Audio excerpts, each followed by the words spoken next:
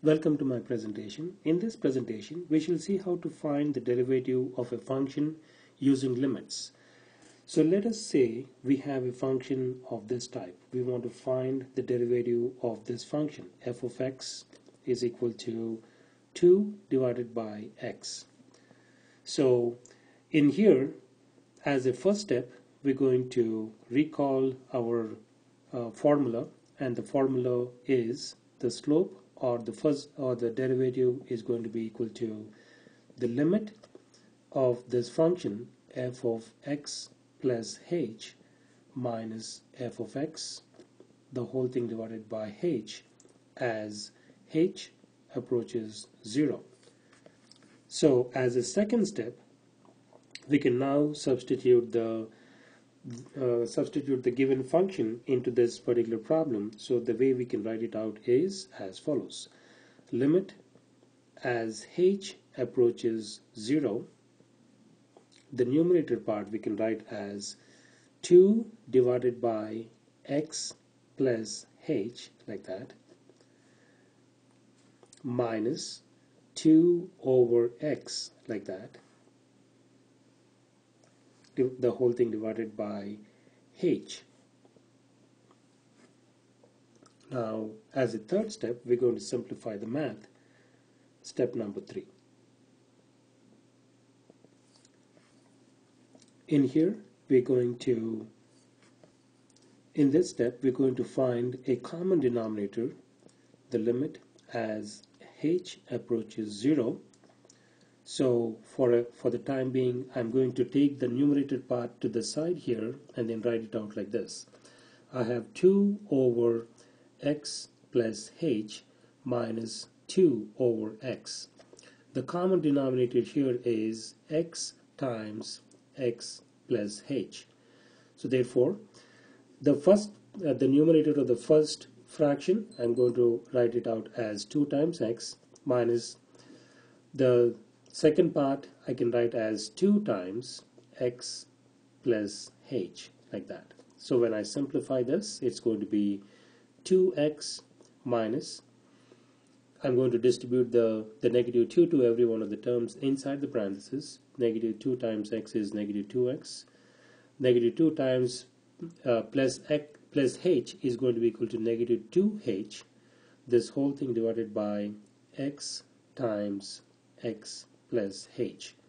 So the positive 2x and the negative 2x cancels out, leaving us with negative 2h divided by x times x plus h. So that is the way it simplifies.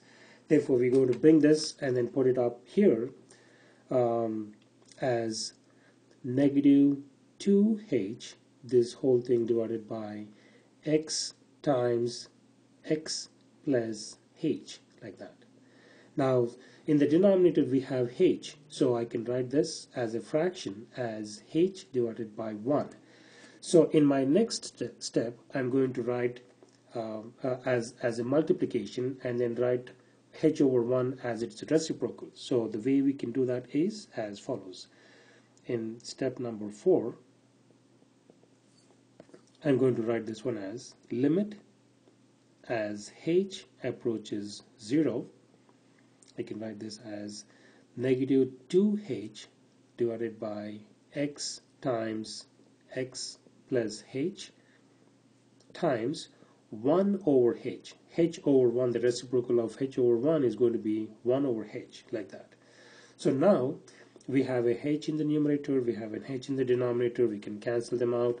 Therefore, this simplifies to limit as h approaches 0, we have negative 2 divided by x times x plus h, like that.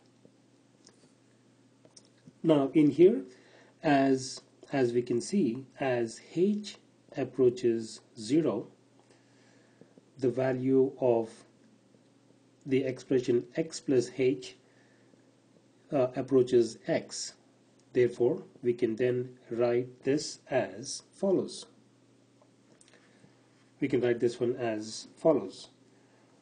this simplifies to negative 2 over x to the power of 2. So this one here, if you look at it, it is going to be the limit of, as x approaches 0, this is going to be equal to negative 2 divided by x times x is x to the power of 2 plus x h, like that. So as h approaches 0, the expression x plus h approaches x. Therefore, we can write this one as negative 2 divided by x squared, like that. And therefore, this is where we want to leave it. This is the derivative, the first derivative of the given function. So we can also write this one as follows. If the given function is 2 over x, or we can also state this one as 2 times x to the power of negative 1, then the first derivative is going to be equal to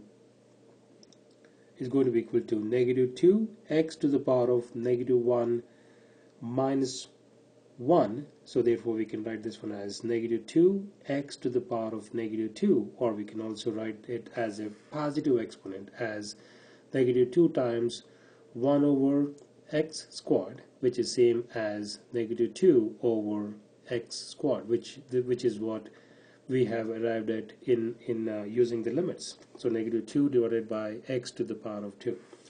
So in my next presentation, we shall see how to find the derivative of a function using limits. We'll see some more examples related to these types of procedures.